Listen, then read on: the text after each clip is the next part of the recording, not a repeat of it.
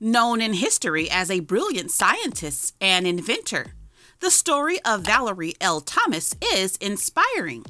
Sharing interesting facts from her biography, Valerie L. Thomas was born on February 8, 1943, in Maryland. Valerie was interested in science at an early age, but did not receive a lot of encouragement.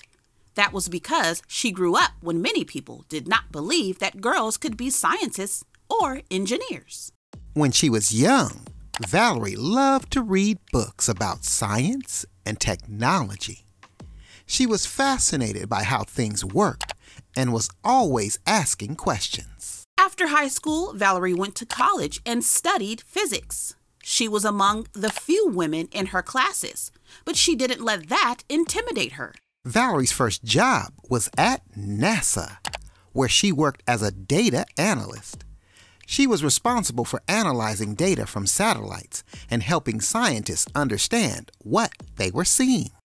While working at NASA, Valerie became interested in 3D imaging and began working on a project that would eventually lead to her most famous invention, the 3D illusion transmitter. The 3D illusion transmitter is a device that uses mirrors to create a 3D image that appears to be floating in midair. Valerie's invention was groundbreaking and has been used in many applications, including medical imaging, television, and video games. Valerie Thomas was a trailblazer for women in science and technology.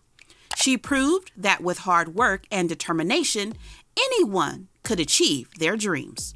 Her legacy continues to inspire young girls and women. Those were just a few interesting facts about the life of Valerie L. Thomas that I never knew.